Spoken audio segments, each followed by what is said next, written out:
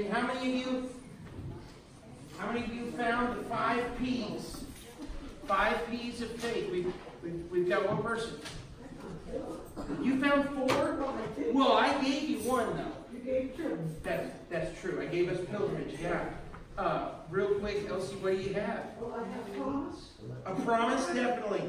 Things promised. I have like the Passover, the stoning of the blood. Ooh. Persevere. Persevere, definitely. Well, that's 4. That's 4. Okay. What about the rest of you? Okay. Did we forget? Yes. Did we not do it? Yes. This is a concern. I don't know what the teachers did when you forget the homework, but you know what my teachers did? We go forward, and your grade is just not where it should be. So, but I would like to give our ladies the Bass Clan. You ready? Would you like to share yours? I have the one you gave, stubborn and persuaded, promise, place, and prepare. Very good. What do you mean for place? The promise place. The promised land. Yeah, it's a place that he will go to. Very good. And the last one you have is? Prepare. Yes, very good. Right on. So I said I would have a gift for those who did their homework. So enjoy Dutch Brothers here on me. Thank you for doing it. Hey, we got I don't know about your teachers, but they reward the ones that like do something, right? Nancy has the ultimate. I got K-cups for her. Yeah, they're just a big amount. So yeah, and full disclosure, we're gonna now steal from Nancy, okay? And then Laura says, so the pastor's stealing. That came out wrong. So Hebrews 11. You guys will see. You guys will see the 5 P's that I came up with. They're certainly not etched in stone, but they should be fairly accurate and close to what everybody had for their homework. So Hebrews 11, verse 8. And before we delve into that, has anyone ever seen the show Shark Tank? Man, that's like too much, right? I tell you, it's an interesting show. I had never heard of it, and so Tanya and I were in Hawaii, and I collapsed on a 2-mile hike, and I'm not lying. I don't remember anything. I just remember waking up, and Tanya had Gatorade. And so I'm like, where are we? Well, we're in the hotel because you collapsed. So it was like 95 and 100% humidity. So I just electrolyte issue, bam, I collapsed. Anyways, so I'm sick, I'm laid up, and like within a day, Tanya's sick. So what are we gonna do? Well, we'll watch some TV, and there was this show called Shark Tank. I'm like, I've never heard of this, but I know Mark Cuban because he's a Dallas Mavericks owner, and he hates the Kings. So I know him, and so our teams are like rivals, and so all right, we'll watch this. And as you guys know, they have a product. They're going to try to persuade them to buy in, right? I'll give you, for $100,000, I'll get 10% of the company or whatever happens. Now, as you're presenting, you obviously need to know your stuff, your market, but I've noticed, Ruth, I don't know if you guys have seen it, but there'll be a couple of guys that go even above and beyond. They hire someone to come in and promote their product. So as we look at Hebrews 11, I'm not saying the author is going to try to promote Christianity, but the author is going to give us an example that every Jew would know, and that is going to enhance his message. Does that make sense? Okay, so imagine I've got this lesson on Hebrews 11, but instead of me doing it, Tim Tebow comes up here. And I mean, let's just be honest, the guy's ripped. Hey, how you guys doing? Let's look at some Hebrews today. All of a sudden, everybody's like, woo! Even my wife's like, oh my gosh. Like, whoa! It's going to mean a little bit, like it'll maybe enhance what God's principles are. So let's look at verse 8 through 16 of Hebrews chapter 11. The author says, by faith, Abraham obeyed when he was called to go out to the place which he would receive as an inheritance. And he went out not knowing where he was going. By faith he dwelt in the land of a promise, as in a foreign country, dwelling in tents with Isaac and Jacob, the heirs with him of the same promise. For he waited for the city which has foundations, whose builder and maker is God. By faith, Sarah herself also received strength to conceive seed, and she bore a child when she was past the age, because she judged him faithful who had promised. Therefore, from one man, and him as good as dead, were born as many as the stars of the sky in multitude, innumerable as the sand which is by the seashore. These all died in faith, not having received the promises, but having seen them afar off. They were assured of them. They embraced them. They confessed that they were strangers and pilgrims on earth. For those who say such things declare plainly that they seek a homeland. Truly, if they had called to mind that country from which they had come out, they would have had opportunity to return. But now they desire a better, that is, a heavenly country. Therefore, God is not ashamed to be called their God, for he has prepared a city for them. Let's pray. Father, we just thank you for this time. Thank you for these really powerful 8, 9 verses, Lord. We just look forward to seeing how many different ways you impact faith and different dynamics. Lord, we just pray for our hearts as we go through this, that we're convicted, that we know for sure whether we're living a life of faith. And Father, again, I pray I'm removed and that all is here is your word speaking to your people, and that it changes us. Lord, that our hearts are broken before you, and that we want to ultimately, Lord, surrender everything to a life of faith in you. And so, Lord, we just give you glory during this time now. Amen. As you guys can see right there, don't move it, time. Faith means what? It means to trust in God's promises, his character. That's what it literally means in the Greek. We need to remember that, because the whole passage that we're in, this Hall of Fame portion, these are the greats. This is what it means. I'm trusting God's character and promises. It's not some mystical, I get to create something. It's I'm trusting his character. To make sure we're all on the same page, I put it up there again so we make sure that we know what the author is saying. And obviously, as we go through, we saw that the author was writing to Jewish believers, and we've seen all the ways in which Jesus is superior, haven't we? Jesus is superior in all these ways, so you can't go back. And finally, the author begins chapter 11 saying, man, faith, trusting God and his promises, his character, this is what is going to be the substance of things that are hoped for. This is what it's all about, guys. It's about faith. And that's Old Testament and New Testament. You're saved by faith and God's promises and his character, which are seen and completely embodied in his Son, Christ Jesus. That's how you're saved. Are we clear? It cannot be any more clear. It's throughout Old Testament and New.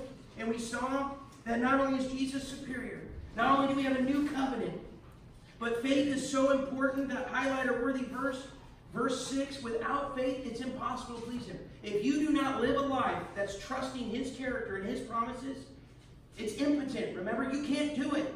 There's no way to be close to God. There's no way to please God. You cannot do it. Because why? Because he's a rewarder of those who what? Who diligently seek him. That means they're all in. Like, I gotta know more about God and his character. I've got to be all in. And so knowing that, knowing how crucial faith is, guys, everything hinges on this, doesn't it? Amen. Like your salvation, your walk with God, whether you're just going to drift in life, everything literally hinges on faith. And so the author begins once again. If we're going to talk about faith, let's go to the one example every Jew would admit is awesome. And that's who? Abraham. So if I'm going to sell something, not that we're selling it, but if I want a good example, we would go and find the best possible. And for a Jew, the father of many nations, that is Abraham. Verse 8. By faith, Abraham obeyed when he was called to go out to the place which he would receive as an inheritance. And he went out not knowing where he was going. Let's go ahead, and you can see in our notes and on the screen there. Make sure you have your notes. So right here, we start with the first P, and that is a pilgrimage. Guys, if you're going to come to Christ and you're going to place your faith in God's Son, Jesus Christ, that he died on the cross for your sin, was buried and rose again on the third day, that's going to set you out on a pilgrimage, isn't it?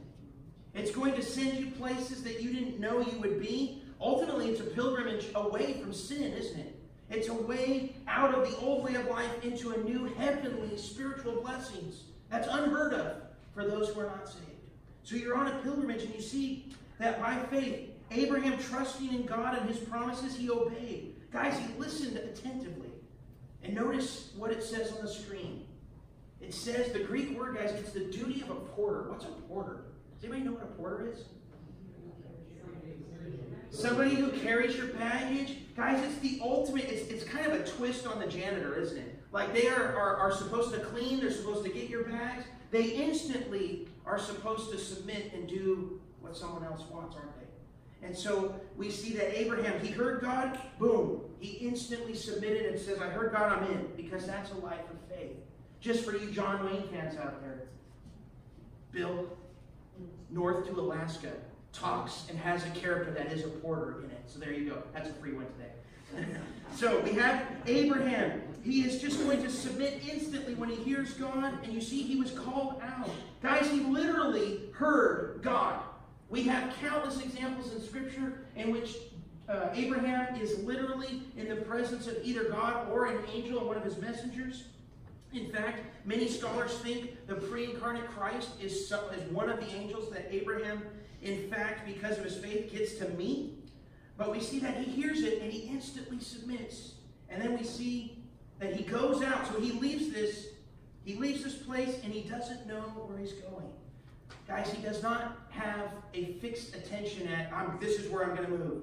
Elsie's going to move to Colorado. That's your fixed attention. I'm going at some point to Colorado. Abraham did not have that, guys.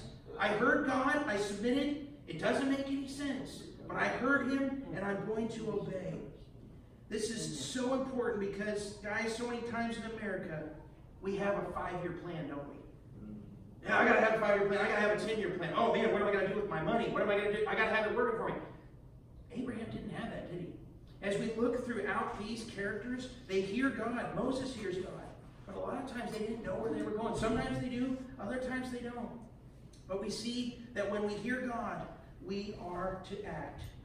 This leads to one of my all-time favorite devotions. Dave, this one's for you.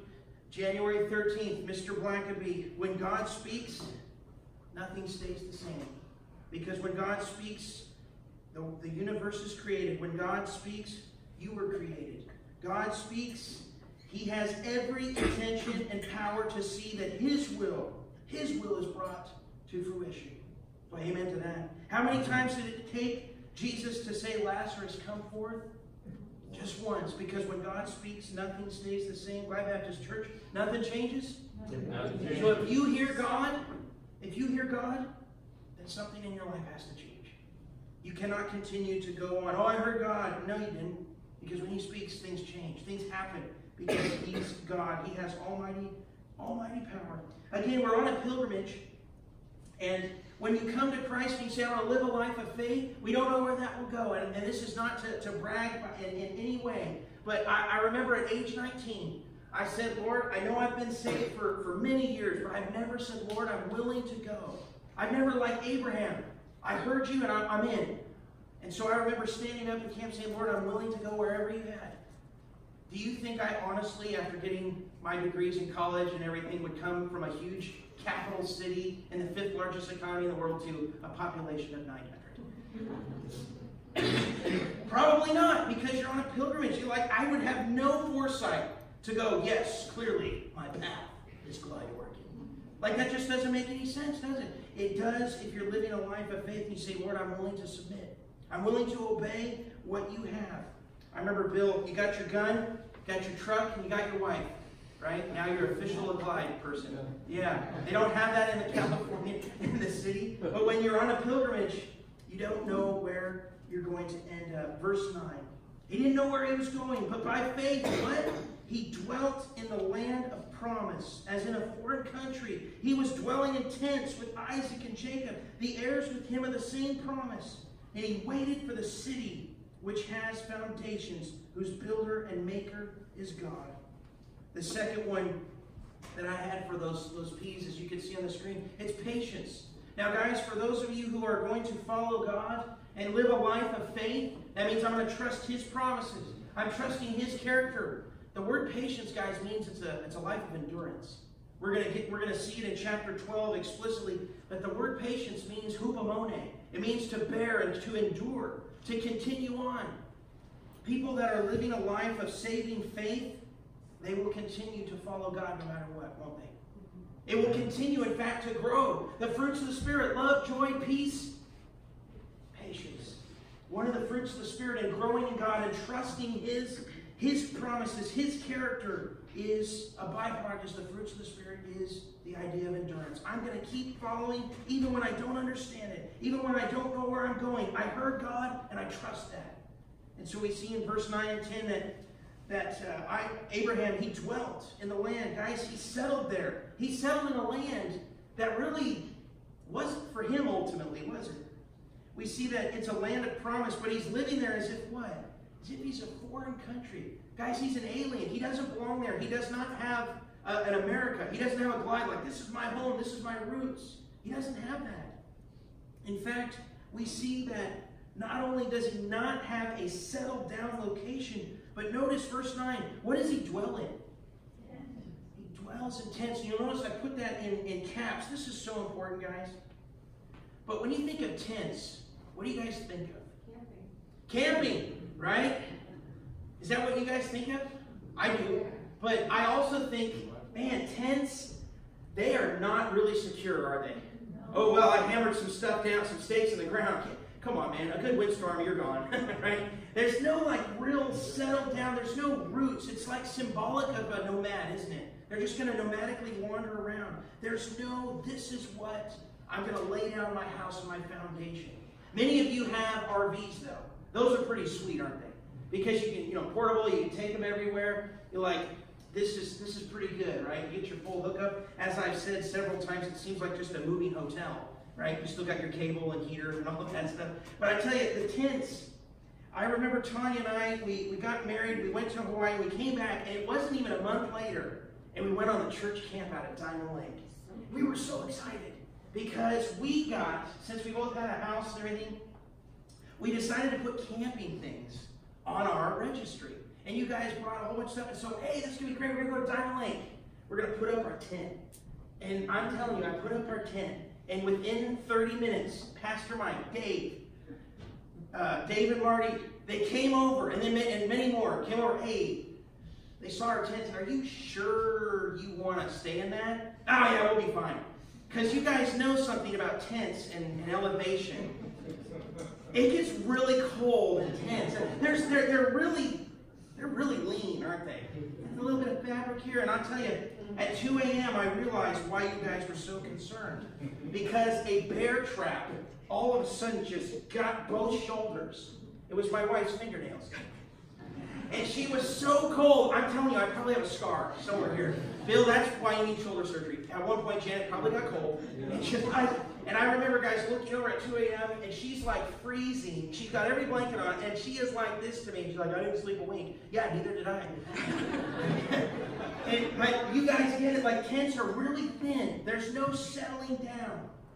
They're a symbol for that nomad, and we want to find something else. And we see that by faith, Abraham was doing that on purpose, guys, because he was trusting that God would lead him somewhere else. As you guys can see on the screen, verse 10, he was ultimately waiting. What's he waiting for? For a city. Verse 10, a city that has a foundation, whose builder and maker is God. You guys can see that he's waiting for a great city. And you notice the Greek, it's an institution of truth. That means only God himself could create this. And ultimately, he's, of course, looking for a heavenly promised land, isn't he? And he's doing so by faith. And we see that the builder, the maker, is God. Obviously, it's a craftsman. And you see it's a workman for the public. That's Jesus Christ, who comes down. He's the author, the perfecter of our faith. He's our captain. If we turn to chapter 3, we'll see that Moses, even though he is faithful, who's the one that builds the house?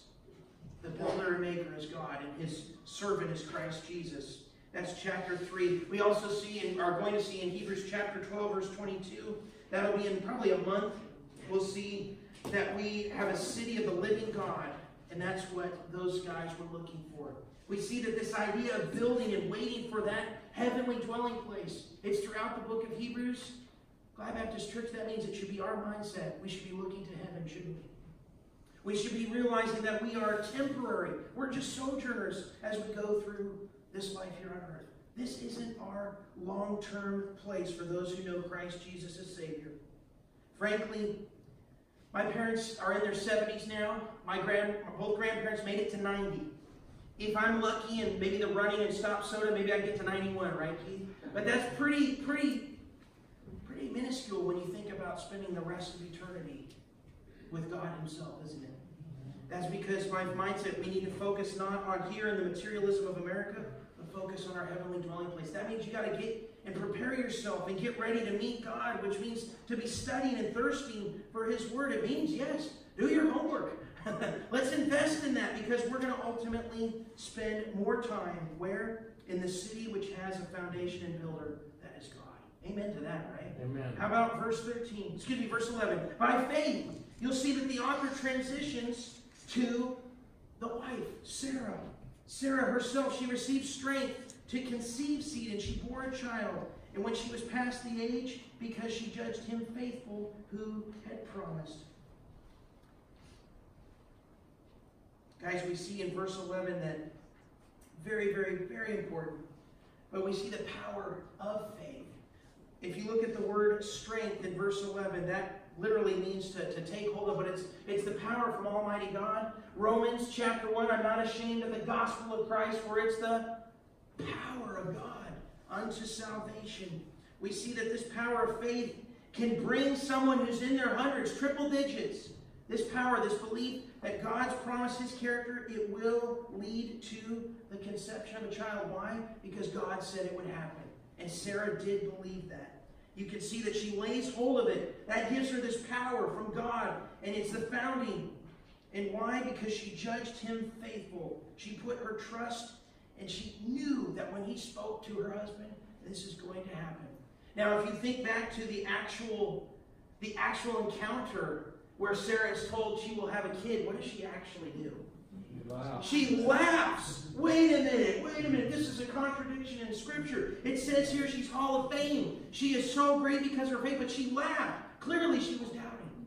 No, she was not doubting. In fact, the author makes it very clear that she has an attitude that is very much humble and submissive. The laughter is very much in biblical proportions. She's not believing God, but I'm terming this, she has this wild idea of what God can do. For example, if you had told me 7 years ago that I'm going to get married, I'd say, cool, because I would love to be married. If you told me I'm going to be married to a spouse that wants to serve the Lord, I'd be yes, because that's part of the thing I'm looking for. I want to serve in ministry with my future wife. But if you told me that I would get those two and someone that is going to get me out of my bubble and go on mission trips like every year, what would I have done? I'd laugh. Wow, that's hilarious. Dude, is it because I'm doubting God?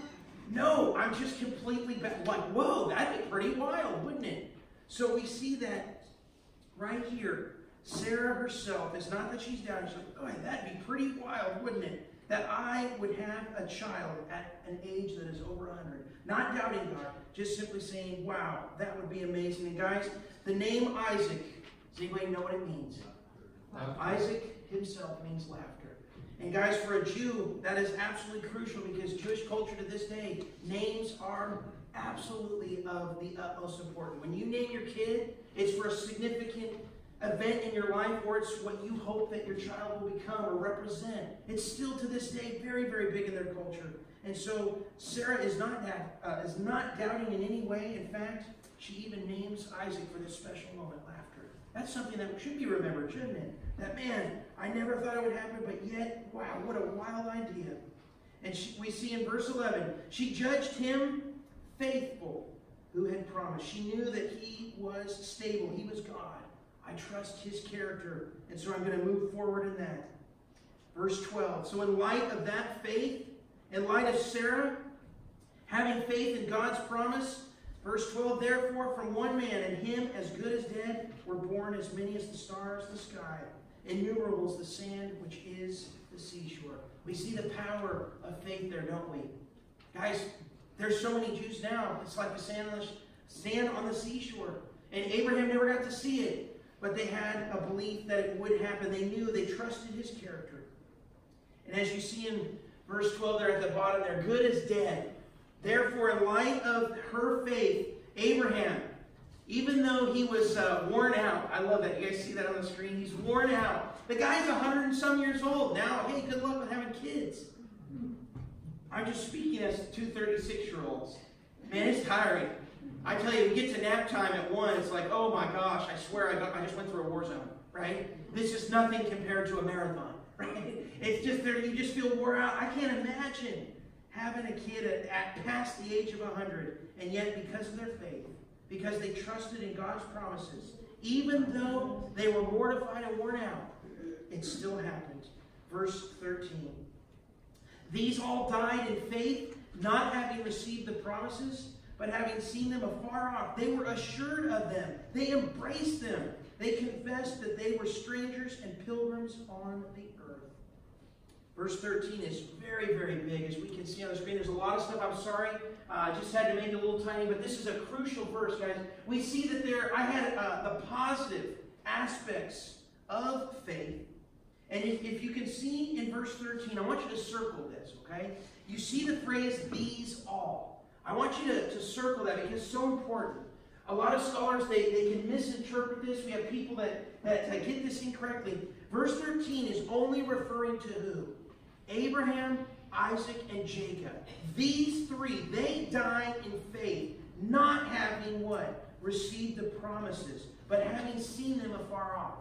For example, Isaac, Abraham sees his son born, does he not? Isaac. That was a literal promise from God. Does he actually see so many Jews that it's the sand in the sea? No, he does not. Think about Isaac. Does Isaac get to see that? Those kind of numbers from his own offspring? No, he does not. Jacob is told that he'll have a promised land, right? He's told, he wrestled with God, guys.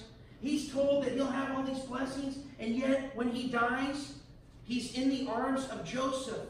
And where's Joseph? Joseph is in Egypt, isn't he? Joseph is in Egypt, so he's not even in the same land. And yet they all knew that God was working. They knew that they had received the promises and that more were to come down the line. But they did not get to see them. And so we have just these three individuals being mentioned. We see that they have positive impact on their faith.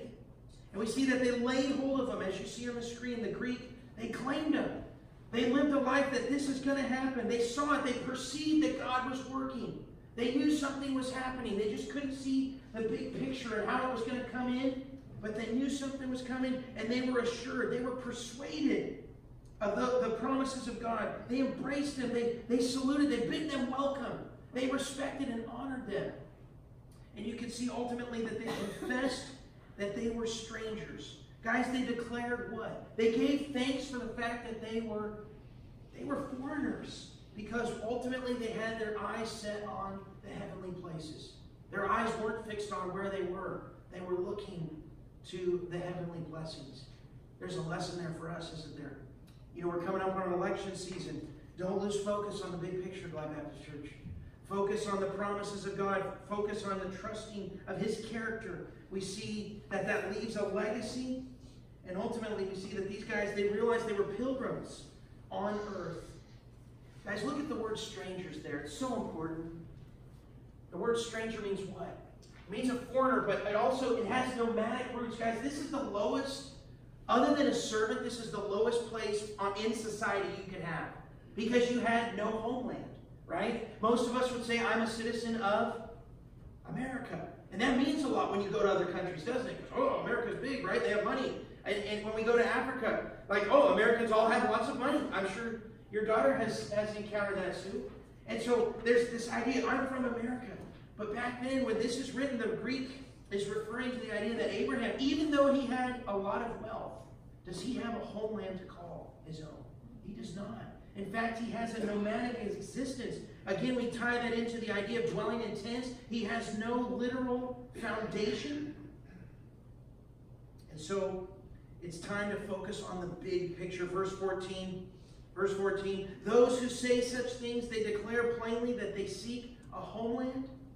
You can see that they're obvious, right? There's the idea that they're craving their own place, their own identity. And yet it will not happen.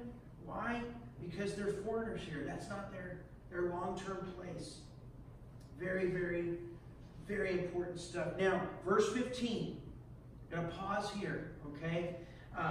That's in the middle section. But before we get there, Bill Ankeny told me today that when we were highlighting verses, that on a Kindle, you can do what, Bill? You could put multiple colors. Yeah. I didn't know that. I apologize. So I had you guys highlighting verses that are really, really important, right? And I passed out the highlighters. This is not a highlighter-worthy verse, but this is you should highlight this in some kind of color or make a big note. Because it is it is a huge verse for the book of Hebrews. And ultimately we'll see it's a very big verse for us. It's just not highlighter-worthy, because remember, you can be going through anything in life, and a highlighter-worthy verse, you read it and it can change you. This one, for the context of Hebrews, is very, very important, and to the readers. Verse 15.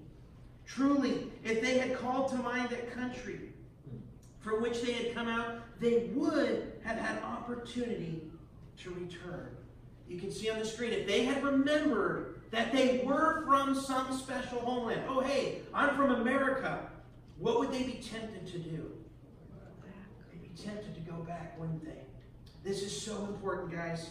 This is so important. They would be tempted. They'd have an opportunity. They'd have a fixed time where, man, I could turn back and go to a place I know instead of trusting in the character of God. Guys, so important, okay? So let's pay attention. First of all, the literal context. This is written to who? It's written to Jews who are literally being tempted to go back to the old law. This is a home run for our author. Don't do that. Don't do that. Trust Christ. Abraham didn't, and you shouldn't either. You have to move forward in Christ Jesus. So as a reader, culture for this book of Hebrews, the author's saying, don't go back. You've got to focus on Christ.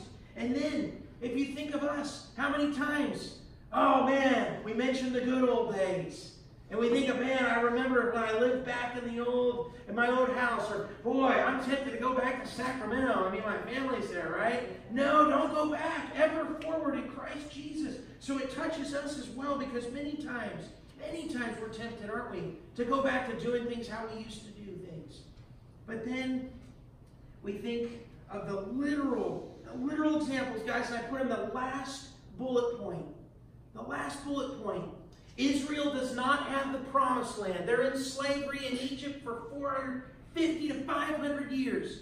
They are not even out of captivity for a week. They get to the Red Sea, and what do they complain about? Man, Moses, it'd been better if we'd have just stayed in slavery making bricks all day instead of dying here in front of this cool looking lake. I mean, guys, Moses, the number one complaint constantly throughout the book of Exodus, Deuteronomy, is what? Oh, man, it was never this bad in Egypt. Then what did they constantly want to do? They constantly wanted to go back and go back. And yet God had so many more better things for them, and yet they constantly wanted to try to go back. How about Jesus, New Testament? It pertains to us as well. Luke chapter 10, 3 different individuals say to Jesus, Lord, I will follow you. Luke chapter 9, verse 57. Lord, I'll follow you wherever you go. But Jesus says what? Jesus says, no one who puts his hand to the plow and does what? And looks back is fit for the kingdom of God. Glad Baptist Church, ever forward in Christ Jesus. Never backwards. Never backwards. The fruit of the Spirit is patience, endurance, and continuing on. And then we see, how about the last one? Old Testament. Elijah. He's about to pass the baton on to who? Elisha, right? And what does Elisha, when he encounters his soon-to-be mentor, he goes out and does what? Guys, he goes out and burns his team of oxen, doesn't he? He goes out and says, all right, I'm going to burn everything. I'm going to offer the sacrifice, and then I'm following Elijah because God's called me. I can't go back. And just for the record, Elisha was worth a lot of money for the record, because he had multiple teams of oxen. That means back in the day, he was quite well off. He had a lot of money. And he gave it all up. He burned it, said, I'm going to sacrifice to the Lord. And then one day as he's walking along, what happens to Elijah? He swept up. He swept up. And Elijah keeps moving forward. You cannot go back. And so many times without faith, without trusting in God's promises, without trusting in His character, what do? We forget and we want to go back, don't we? We want to go back to what we know, what we think, instead of what God has told us. Instead of many times a life that's uncertain, but God is leading us. So many times we are just like these characters here. But verse 16. But now they desire, since they don't go back, they desire a better, that is a heavenly country. Therefore God is not ashamed to be called their God, for He has prepared a city for them. As you guys can see, our last P, many times it's preparation. I would agree with that. But we see, to me, this is just my interpretation. There's proof of faith, which carries into verses 17 and 18. But the proof of faith is ultimately in heaven, isn't it? It is. Now, of course, we also could look at proof is in the fruits of the Spirit, and we see someone's life. Someone that lives by faith, we see their life is different from everybody else because they've trusted in God's character. And out of that, we see the fruits of the Spirit. But we see that these guys, they desired a better. Guys, they reached out. They were stretching themselves. Why? Because they wanted a more excellent home. Circle the word better. Circle the word better. We've had this multiple times. You guys can have a new covenant, a better, more excellent covenant with God Himself. Why? Because through the blood of Christ Jesus, you now have access to God's throne. The word better is quite important in the book of Hebrews, isn't it? Very, very crucial. In fact, I was going to put on your notes all the uses of better in the book of Hebrews. Unfortunately, it filled the page. All the references. So do you think God Himself wants us to not only live a life of faith, but wants to give us more excellent blessings? The answer is, oh yeah. Amen, yeah. Hallelujah, yeah. He absolutely wants to give us more. But we actually have to have faith. We have to trust in His promises and His character. Because without faith, it is impossible to please Him. It's impossible to please Him. Guys, you see that God is not, because of that moving forward, because of that faith, because they desired an even more excellent blessings, God is not ashamed to what? To call them their God. Guys, He does not feel shame to invoke upon them, to place upon them a title that should be very special to all of us. And that is a child of God. Amen to that? Amen. Those who trust Christ Jesus and His blood on the cross, you are now no longer an alien. You're no longer foreign to God Himself. You're a child of God. And that name should bring you so much joy.